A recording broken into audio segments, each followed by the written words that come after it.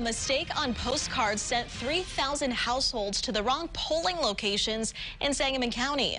Election authorities caught the error and alerted the public. A new postcard with the right polling location is going out to correct the record. If any voters do show up at the wrong polling location on Election Day, the county clerk says signs along the curb and on the door will redirect them to the right spot. Unfortunately, that postcard, for a small percentage of those that were notified, had an incorrect polling location on it, and it could be confusing. We don't want folks to be confused.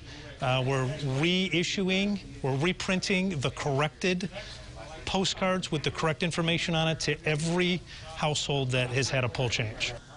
Don Gray in Sangamon County says 900 election judges are already confirmed and ready to go, and there are a couple hundred backup judges as well. 24,000 voters have already sent their ballots in the mail. He says if you have a ballot and plan to vote by mail, now is the time to fill it out and drop it off at a ballot drop box or in the mail.